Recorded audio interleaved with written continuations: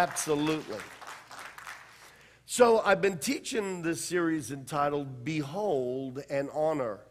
And we found two really significant things about the word behold and then the word honor. My message today is called God beheld us and God honored us. God beheld us and God honored us. And what we learned several weeks back was when Jesus was on the cross, he turned to John, his disciple, and he said, "John, behold your mother." And he pointed to his own mother, Mary. Jesus said to John, "Behold your mother." And the word behold in the Greek is idou, and it means to see, to behold. But it goes a lot deeper than just seeing someone on the surface. I can see you, but not really see you. And there's a sense of being seen that brings an understanding of who we are as people. In the Webster Dictionary, the definition of to behold is to perceive, to comprehend, to recognize. Now listen. To decipher, to decode, to dig deep, to discern, to register, to understand. You see, Jesus said to John, "I want you to behold. I want you to look at this woman, and though she's not your biological mom, you didn't grow up with her, but I want you to understand her. I want you to understand what it would feel like for this woman to have given birth to me, and here she is watching me be crucified. I want you to look into her and see and decode and decipher her and learn to look beyond what you see on the surface and see who she is deep down inside." How many of you want people to behold you in that sense of the word? Absolutely. Too often, relationship is as shallow as the surface of what we see in one another.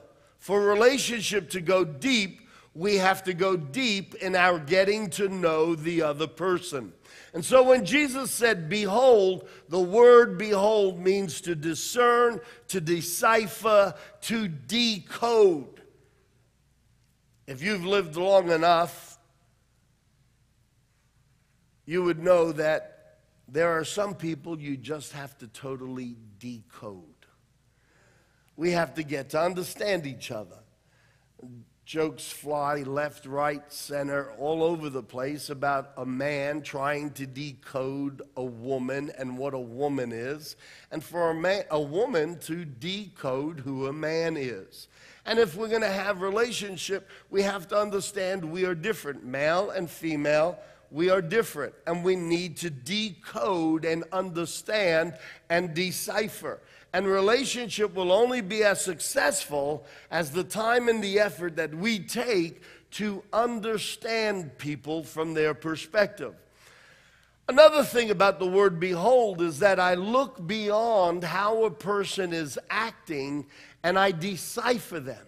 Every one of us is made up of accumulation of the things we've been taught, sometimes right, sometimes wrong, sometimes prejudiced, sometimes accurate. And we have knowledge and we have slanted knowledge. We have knowledge and we have incorrect knowledge. And we look at people based on our experiences in life and what we have experienced with them. And the Bible teaches us to decode, to look beyond the surface and to look deep down into a person's heart and into their circumstance. When a person is acting crazy, which we all do from time to time, it depends on what button you press. You see, right now I'm in preacher mode, so you're seeing the best of me. But there are times where people press other buttons that I like to keep hidden, and the not best of me comes out. Does anybody have one of those buttons? Does anybody have more than one of those buttons? Anybody got a whole heap of those buttons? Come on, let's just be honest. Most of us are like the rest of us. And the reality is that we deal with people based on how they act when their buttons are pressed. And we say, you know, this is crazy, or this person is really broken. And the word behold means to go beyond what you see on the surface, to go beyond the reaction, go beyond the hurt, go beyond the crazy, and understand, decode, decipher, and appreciate how they got to where they are.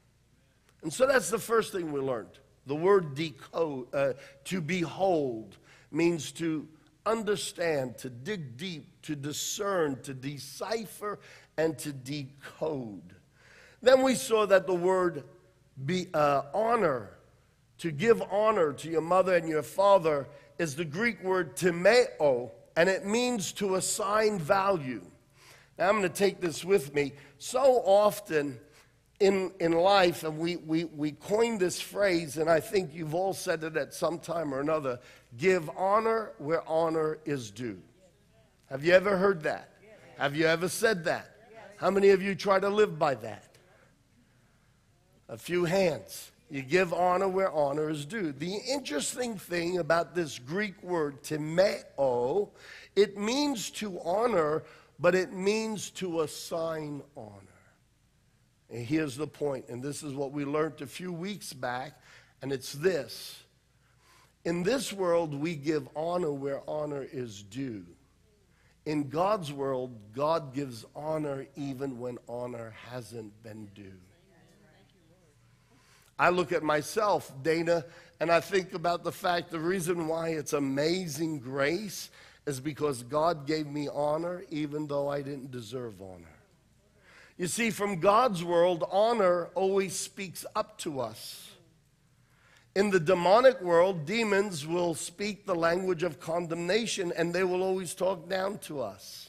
And they'll always tell us what we're not and what we should be and where we failed and why we're going to fail again. Demons will talk down to us. Humans will talk down to us. But God always talks up to us. Have you ever noticed that? God's always telling us how much He loves us. Listen, there's a whole heap of things God could talk about when it comes to Rob Scarallo. But He doesn't. He only chooses to talk about the best things. He chooses to talk about who I am in Jesus Christ. You see, if you talk about somebody based on their performance, you will help them to keep performing what they've been performing. That's right. But when you talk up to somebody, you clothe them with honor. You are putting honor even where honor may not have been attained. And when we clothe someone with honor, we release in them the ability, the incentive, the encouragement, and the power to act according to what we are saying about them. Amen. And that's exactly what God does with each and every one of us. He talks up to us. He calls us His beloved. He calls us co-heirs with Jesus Christ. Jeff, can you imagine that? What have you done to earn the right to be a co-heir with Jesus Christ? Absolutely nothing. And if I've done anything to earn the right, I've done 10 times more to lose the right. You see, God gives honor even where honor isn't due. Why? The language of heaven, the language of God's spirit realm, is a language that always lifts us up and never puts us down. He will clothe us in garments of praise. He will clothe us in garments of honor. And so when the Bible says honor your father and your mother, it's not saying honor them because they've been honorable. That's what we assume. And so every Mother's Day or Father's Day, some people have great difficulty because they haven't had good experiences with their mother or their father. We're all broken.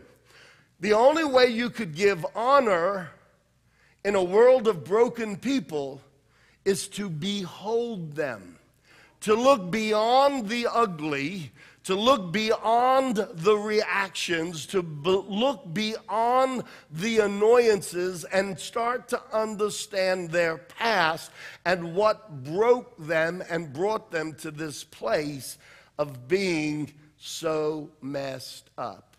And when we start to behold, when we behold, like the Bible says, to behold, when we start to behold, it starts to build in us an appreciation of where the other person has been and where they're coming from, and it increases our ability to respect them and eventually even love them.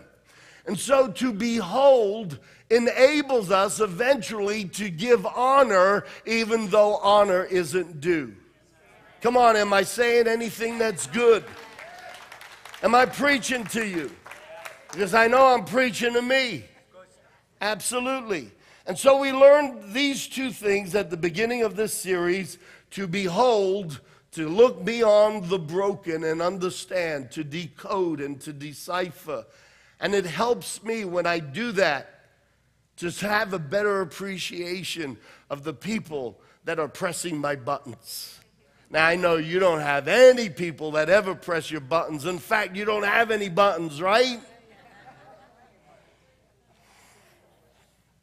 When we behold, it enables us to give honor, to ascribe honor. The word ascribe means to take a tool and literally scribe, to write upon them words of honor. God ascribes honor to us. He has made me a son, even though I used to be a sinner. He has elevated me and made me a co-heir with Jesus Christ. He calls me his beloved, and he sits me down with Jesus at his right-hand side. Isn't that pretty awesome? And so this is what we learned. My message this morning, the title concentrates on how God treated us. He beheld us and he honored us.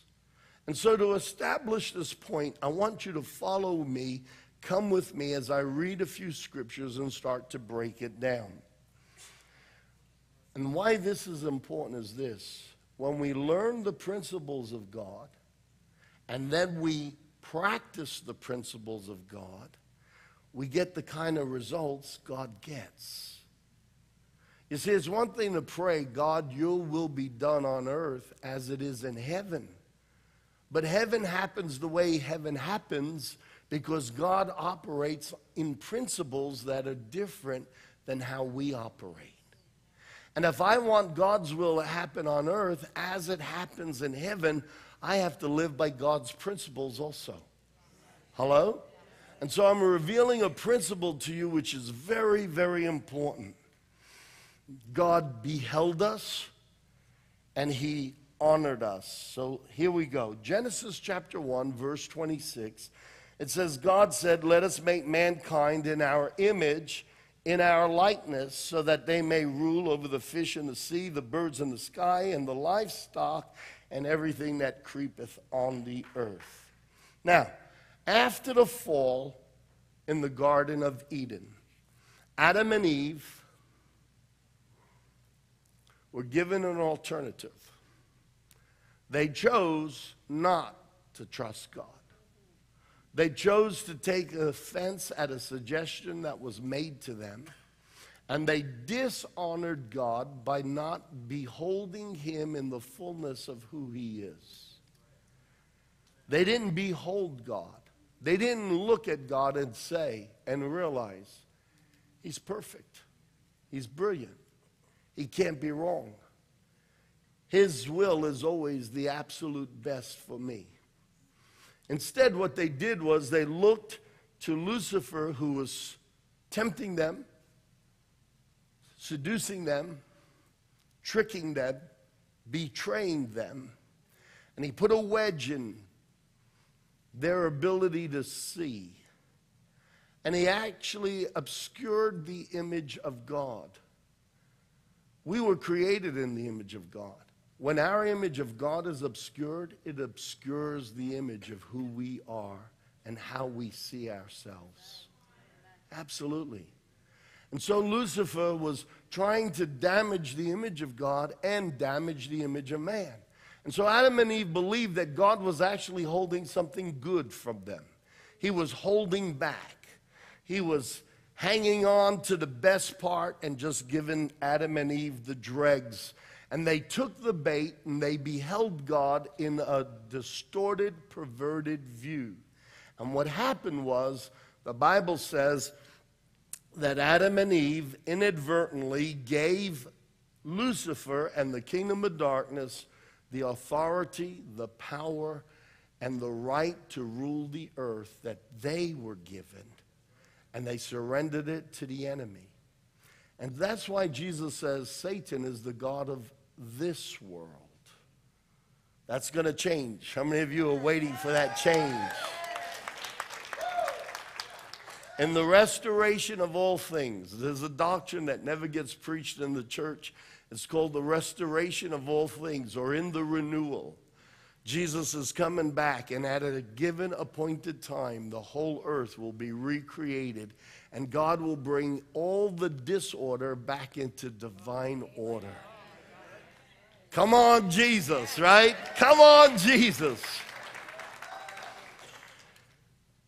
It's happening.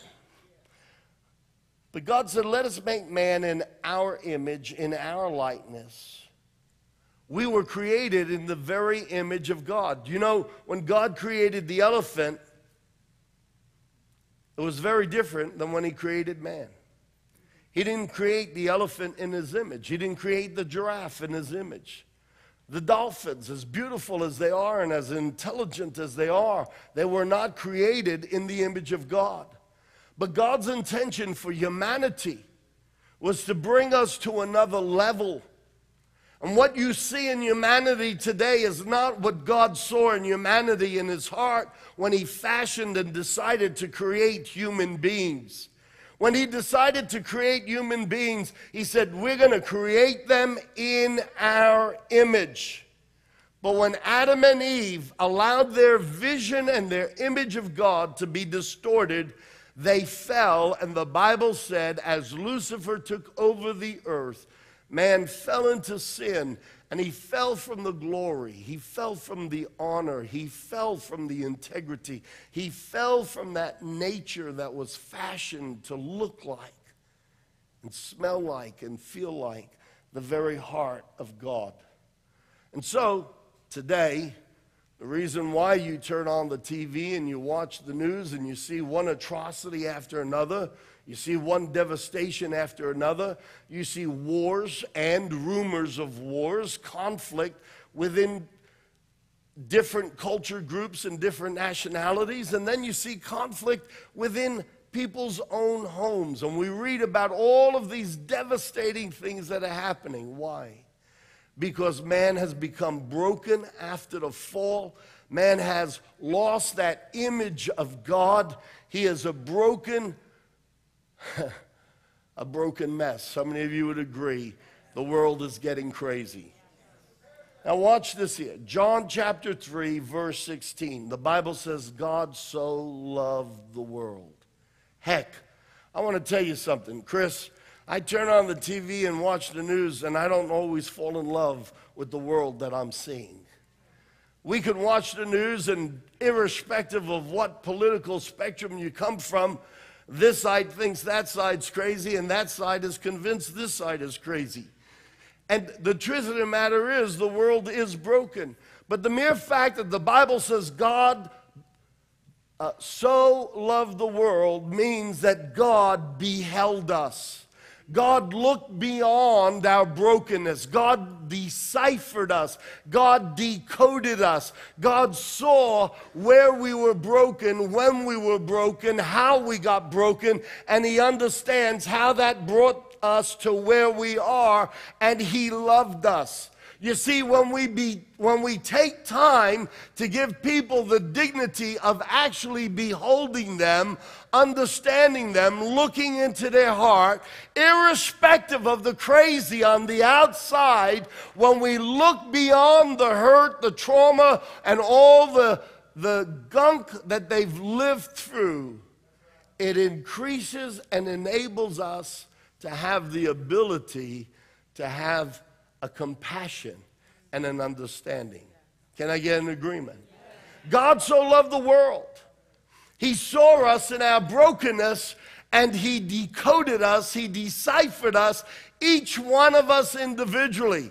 The reason why God hasn't rolled you up into a spitball and shot you out of a straw is because God sees how you were hurt. God sees how you were disappointed. God sees how you were rejected. God sees how you were manipulated. And he looks beyond our faults, and he sees our need, and he loves us.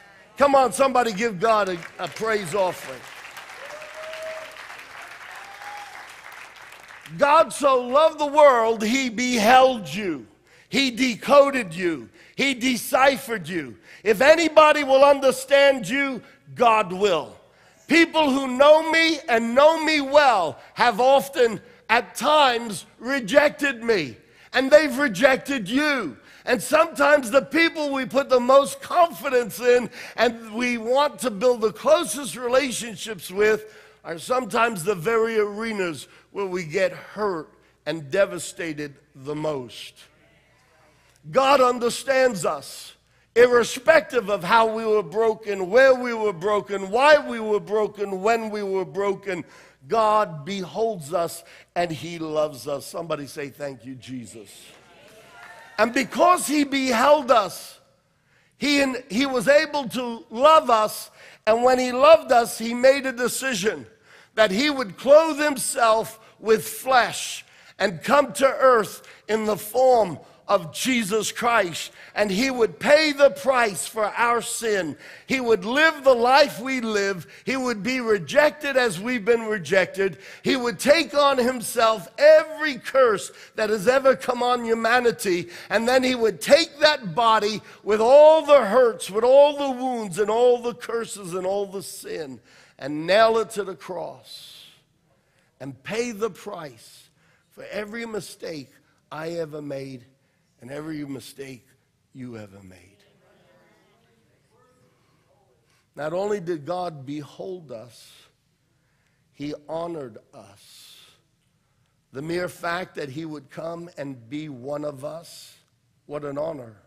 That he would come to our level because we could not by ourselves rise up to his level. What an honor. What an honor that he would take my place. And what justice says I deserve, God says I'll pay the price for. What an honor that he would go to death so that I don't go to death. That he would pay my price. What an honor that not only did he die for me, the Bible says Jesus was raised up into the heavens, and when he was raised up into the heavens, God elevated our position, and we are raised up with him and seated with him in heavenly places. What a phenomenal honor. Not only am I forgiven of sin, not only am I given a ticket, a pass to be in heaven, he has seated me in Jesus Christ at his right hand. And then he says, you are co-heirs together with Jesus Christ. You see, God beheld us. He beheld us. He looked beyond our mistakes. He looked beyond our idiosyncrasies. He looked beyond our brokenness and saw that we needed to be loved and we needed to be healed. And then he came down and he honored us by being amongst us, being treated like us, being crucified for us, dying for us, and rising into heaven so that he could raise us up as well. I'm going to take your attention for a moment to Hebrews chapter 1. In verse 1 to 3, it talks about Christ. God, who at various times and in various ways spoke in times past to the fathers by prophets, he has in these last days spoken to us by his Son, Jesus Christ, whom he has appointed heir of all things, through whom he has made the worlds.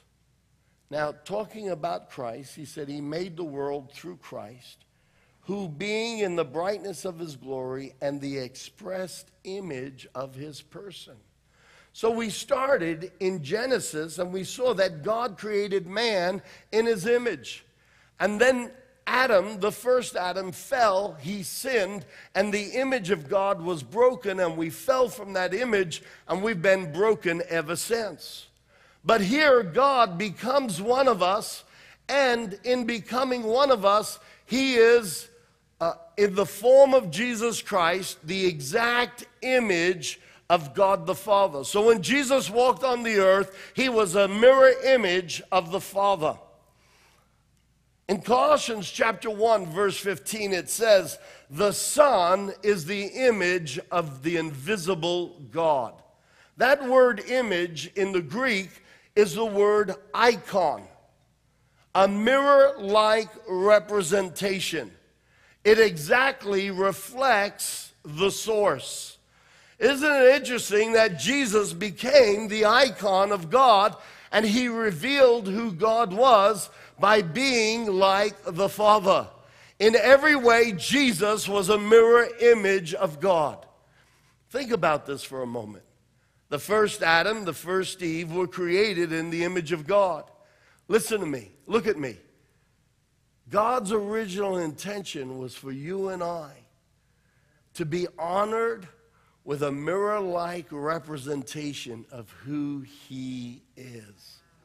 It's pretty spectacular, isn't it? I mean, we look at nature and we look at some of the animals and we go gagas, we go wow.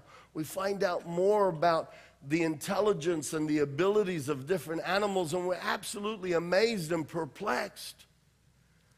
That's how heaven was. That's how the whole angelic creation was. When they looked at humanity, they saw the mirror image of God before the fall.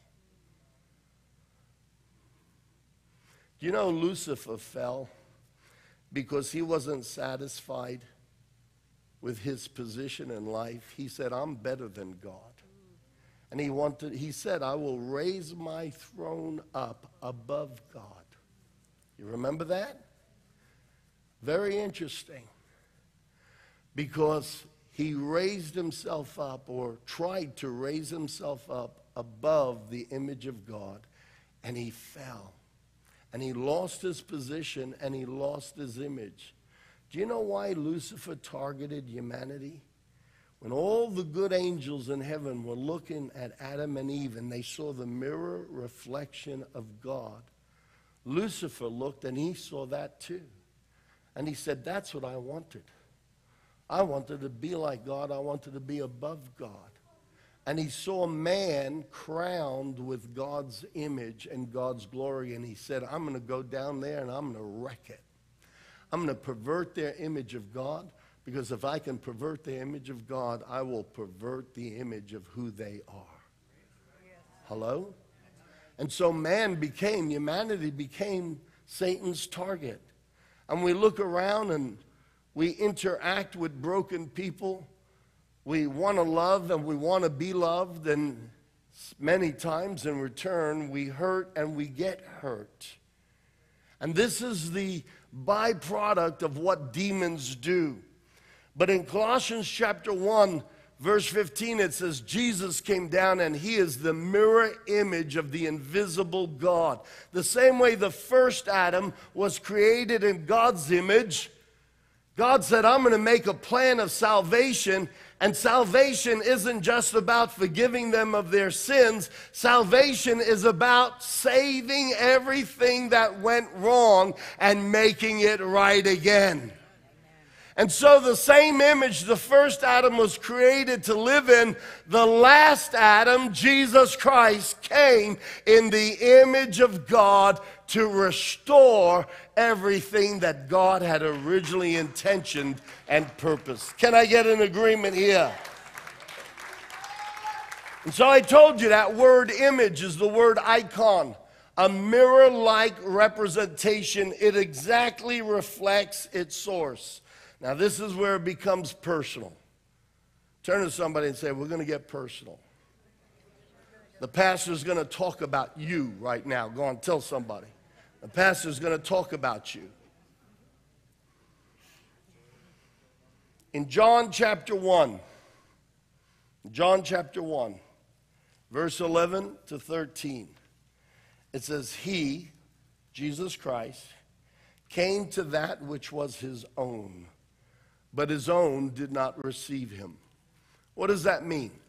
The physical body that God prepared was a Hebrew body. It was a Jewish body. And so he came in that body and he preached to his own, and his own didn't receive him. But watch this. Yet to all who did receive him, to those who believed in his name, he gave the right to become children of God. Do you know that when you ask Jesus Christ into your life, you receive the right, the authority from heaven to be a son of God? You're not just a sinner saved from grace. You see, religion will tell you you're a sinner saved from grace. And we go through life thinking of ourselves as sinners, but I'm saved from grace. Thank you, Jesus. Hallelujah. Praise God. My sins are forgiven. One day I'm going to heaven. That's the gospel of salvation. That's the gospel of forgiveness. But Jesus came and preached the gospel of the kingdom of God. And the difference is salvation gets your sins forgiven and gives you a ticket to go back to heaven. But the gospel of the kingdom of God comes to restore the kingdom of God to earth again. And in the restoration of the kingdom of God, God restores man who was in his kingdom and reproduces a new kingdom man. And that's you and me, recreated in the image of God once again. Somebody get excited.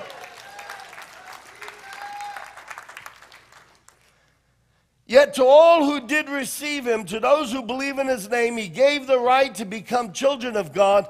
Children, listen to this, born not of natural descent, nor of human decision, or of a husband's will, but born of God.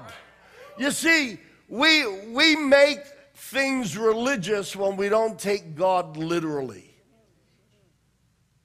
We use the phrase, born of God. Yes, I'm a son of God. And it has a spiritual, religious connotation. It just becomes verbiage. I'm a child of God. I'm born of God. What's interesting in this passage is that God is running a parallel, and he says, you're not born of a human decision. Now, he says you're not born of a father's intent. You're not born of a biological seed. He's running the comparison between how you were born the first time, how you were born naturally, and how you're going to be born the second time. And the first time, you had no choice in who was going to pass their DNA on to you. You became the sum total of two individuals' DNA. And you are seed of their seed. You might look like them. You might sound like them. You act like them. My father obviously is Italian. And you know, Italians talk with both hands, right? That's why I wear a wireless microphone. I'd be tongue-tied if I had to hold on to a microphone.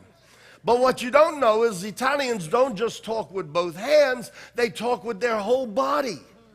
You see, when my father talks, you would watch his eyebrows go up and down, and you could tell right away what he was thinking. In fact, when I had eyebrows, I was very much like my father, and my father could be sitting in the living room and just quietly, no one's in the room.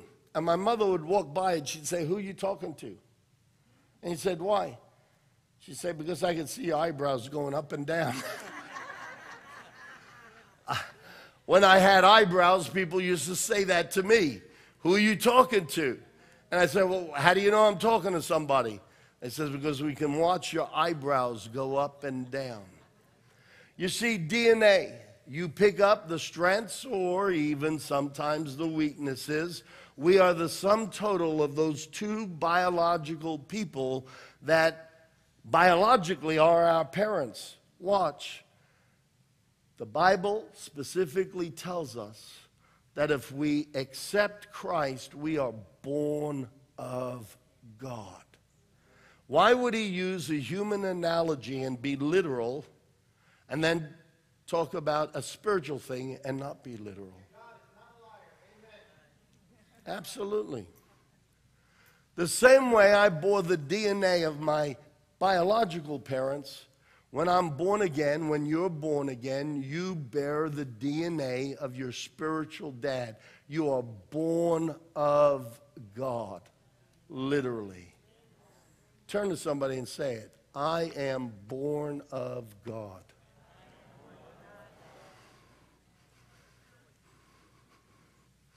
You know, some people in the natural world have heard their parents say, oh, well, we never planned to have you. And they feel like they're a mistake. Can I tell you something? God planned to have you. God planned to have you. There are no mistakes. God planned to have you. And he would do it again. You are born of God. And the Bible goes on to say, if you are born again, you are sons of God.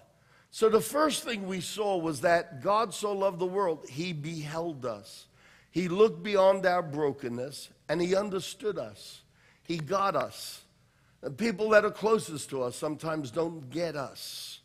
And there's nothing more painful than when you're in a relationship and people just don't get you.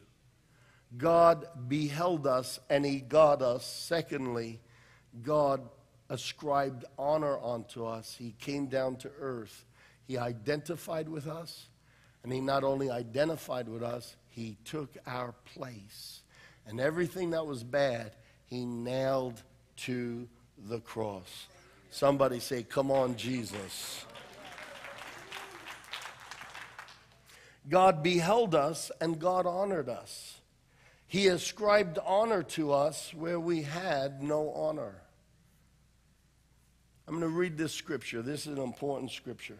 Romans chapter 8, verse 29. It says, for those that God foreknew, he also predestined to be conformed to the image of his Son. There's that word again, image. The image of his Son.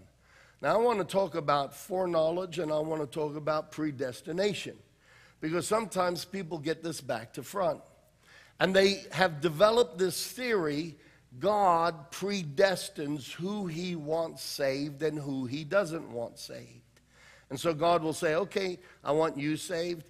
I don't want you saved. I might save you. But I don't want to save you. And people think that God predestines our final outcome. Predestination is not about whether or not you're going to be saved. Listen to me, I'm going to say it again. Predestination does not determine whether or not you're going to be born again. God doesn't decide who he's going to accept and who he's going to reject. God beholds us and he accepts us all and he ascribes honor to us even where honor isn't due. If we read this verse in context, it says, those God foreknew. Have you ever watched a Super Bowl after it was already played? Have you ever watched it? Some of us have watched it live. How many of you have ever watched a Super Bowl or anything, a Formula One race? After it was done, you went and watched it. God sees that after it was done, before it was done. It's like this. You know, in New York, we celebrate the Macy's parade. And you're watching the parade, and as the parade starts, here it comes, but you can't see down the line. It's so long, it's so big, it's so glorious. There's no way you can see what's coming unless you have a drone. Unless the TV cameras are hovering on a helicopter high above, and you can see the now and you can see what's going to come. God foreknew who would say yes to Jesus and who would say no to Jesus. He foreknew. He saw the parade from heaven. He saw the big picture. He saw the instant replay before the play ever happened. Are you hearing me? So watch this. Those he foreknew, those he predestined. Everyone who chooses to ask Jesus Christ into their heart. In your salvation, part of your destiny is to be recreated into the image of God the Father. You see, we think of salvation, look at this. We think of salvation, Jesus died on the cross to forgive me of my sins. God thinks of salvation as in, I am going to restore everything in my kingdom that went wrong. The gospel of salvation only ever preaches about you're a sinner, you're going to hell, Jesus died for you. If you ask him into your heart, your sins will be forgiven. The gospel of the kingdom of God is about restoring everything that the enemy pulled apart and bringing it back to its originality. And so we need to look at our salvation in terms of the kingdom of God. He didn't just forgive me so that I could go to heaven. He forgave me to restore me back into the image that he originally created us in. The original intention comes back into fruition when we ask Jesus Christ in our hearts. I'm not just somebody going to heaven because his sins were forgiven. I am a son of God who has a destiny and a purpose, and I am now a mirror image and a mirror reflection of God my Father. The same way you can see Alfonso Scarallo in me. If you knew my biological dad, if you knew my biological mom, some would say, oh, I see Alfonso in him. Others would say, I see Mary in him. And the same way you can see my biological parents and their DNA acting out in me. When we become born again, when we ask Jesus Christ into our heart, we're not just going from sinners to being forgiven by the grace of God. We are reattached to our eternal destiny and brought back into the purpose and the image that God had intended for us from the beginning. Again, here in Romans chapter 3:29, it says, conform to the image of his Son. And that word image is the Greek word icon. We are mirror-like representations of Jesus Christ. So what I'm telling you is this: God beheld us, he deciphered us, he decoded us, he understood us in our brokenness, and then he ascribed honor to us. He made us icons, mirror images, and mirror representations of Jesus Christ.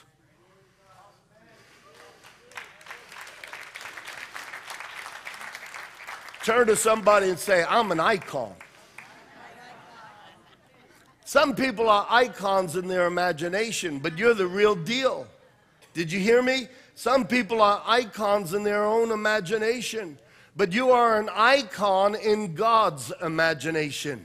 You are an icon in God's plan. You are an icon in God's destiny. You are not a failure.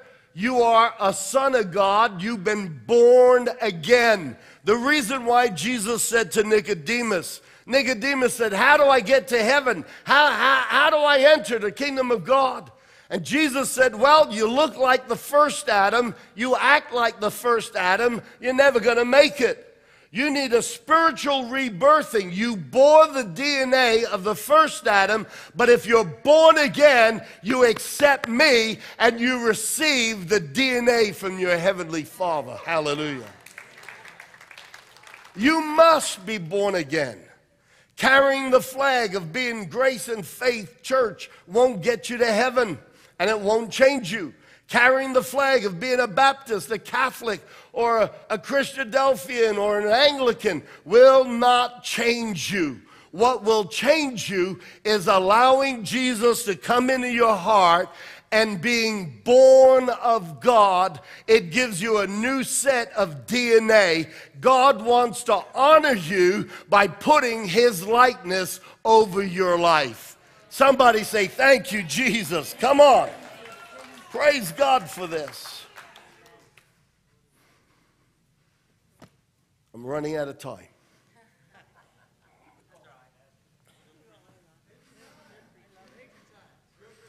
Because he did, we do. What do I mean by that? You see, God works on the principle. He doesn't talk down to us. He talks up to us. He beholds us, not what he sees on the surface, the angry, crazy me. He sees the hurt me. He travels back and winds the tape back and sees when I got hurt, what was going through my mind, what was going through my emotions, why that situation devastated me so much, why that rejection pulled me apart. He winds the tape back and visits the actual moment, and he steps into the scene and he feels what we felt, experiences what we went through, and he decodes us based on the hurts and the wounds he knows we've been through. Wouldn't the world be a different place if we could behold each other and respect and honor and treat people not how they're acting crazy on the surface, but treat people based on a love that sees them in their originality, a wounded individual. Amen. How many of you want to be held? I don't mean how many of you want to be held. How many of you want people to behold you? Raise your hand. Come on, raise your hands. Be honest here.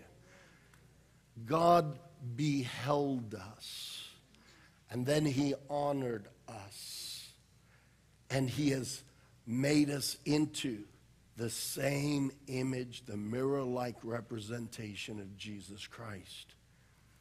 This is a principle of how God works. This is a principle of how the kingdom of God works. When we take the principles of God and we live by those principles, we are changing our atmosphere so that the natural world now must bow down to the spiritual world of God. If you want to change your circumstance, change the principles you live by. I'll say it again. If you want to change your circumstance, change the principles you live by. Jesus taught us to pray and to declare, your will be done on earth as it is in heaven. If I want things to happen around my life the way they happen in heaven, I have to use the same principles that God uses in heaven to affect my life on earth. Okay? So God beholds us. He looks past the craziness, the hurt, the irrational Rob Scarallo, and he deals with me based on who he knows who I was before the trauma. And then he clothes me with honor, and he talks to me. He ascribes honor. He doesn't wait for me to earn it. He doesn't wait for me to get there. He puts honor on me ahead of time because he knows that if he clothes me with honor and helps me to see and experience honor, I will start to live up to what he's called me to, not down to what the enemy reminds me of. So, he beheld us and he honored us. What am I saying? The more we learn to behold people and honor them, the more we practice the principles of God, the more we will experience the kingdom of heaven. Good preaching? It's good preaching.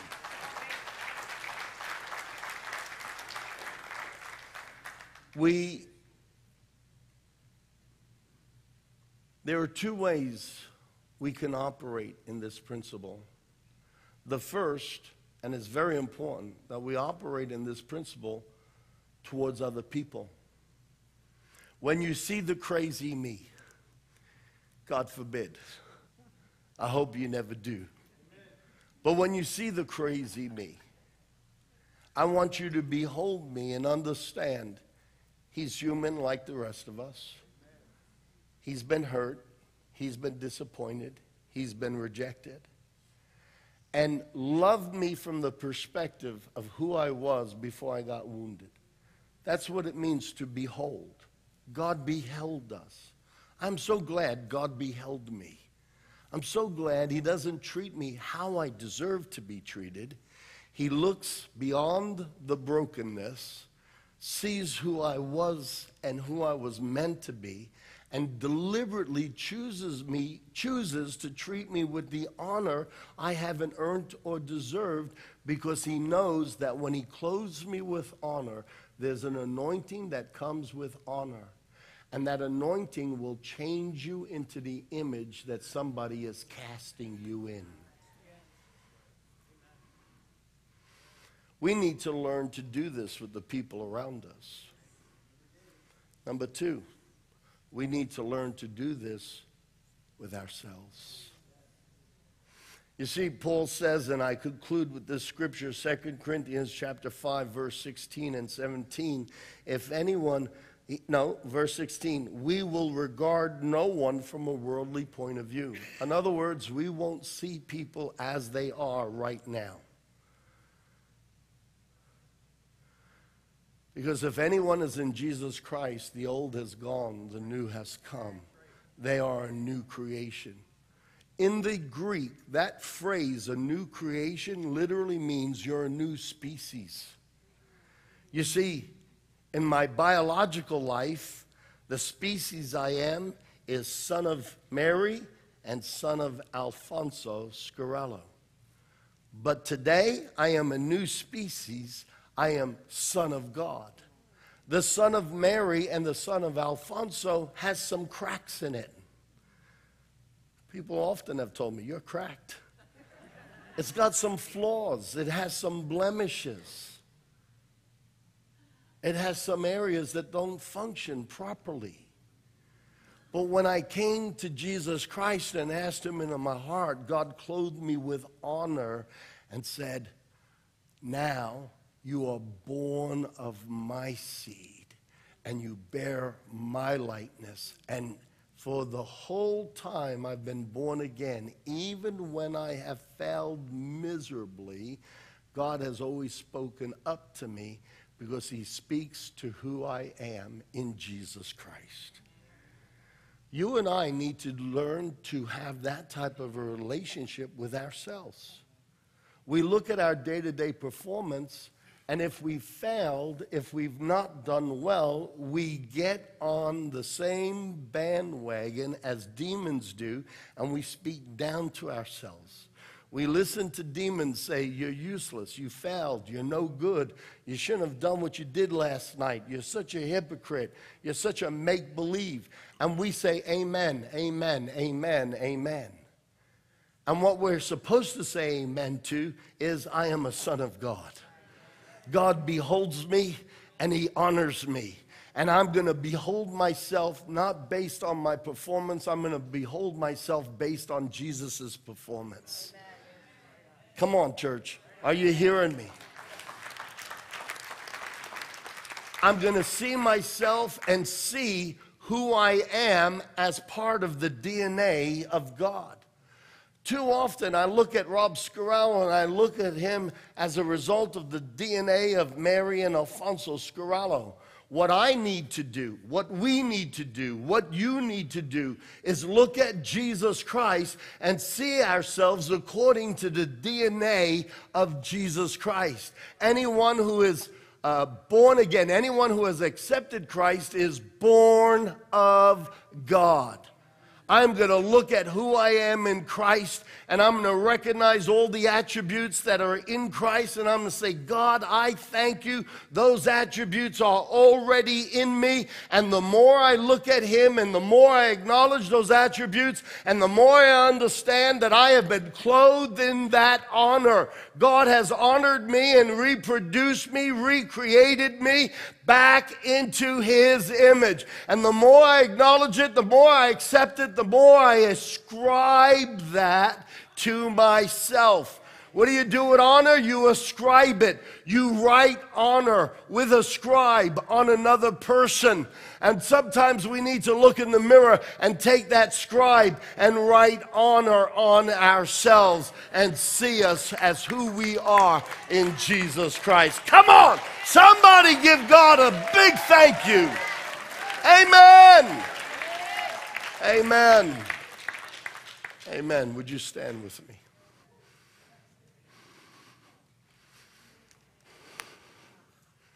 Praise God.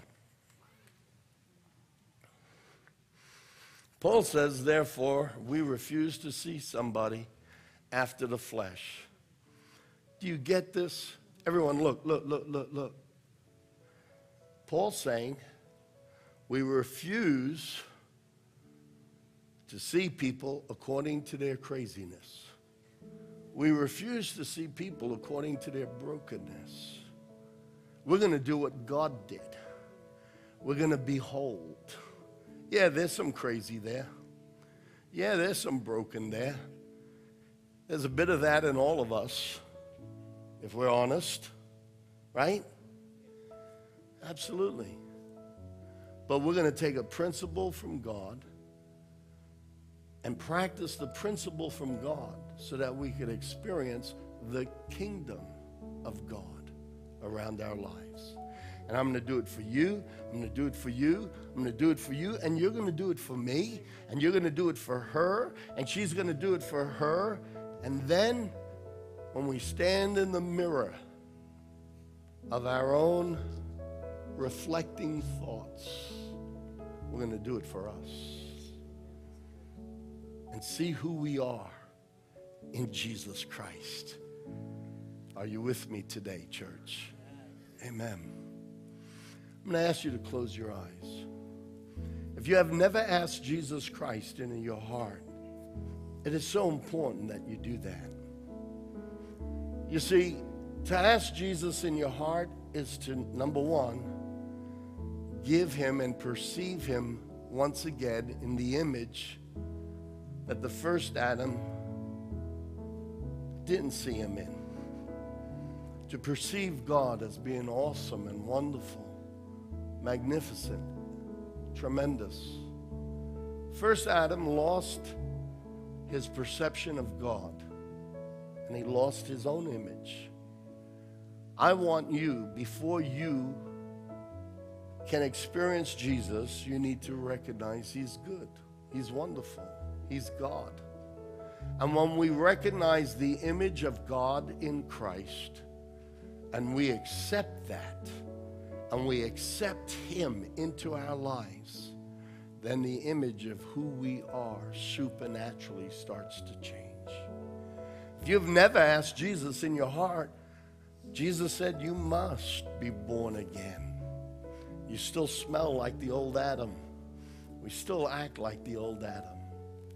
If you have never asked Jesus in your heart and you want to do that today, I'm telling you it's the best decision you'll ever make, because you are literally inviting the author of life to come and live inside you.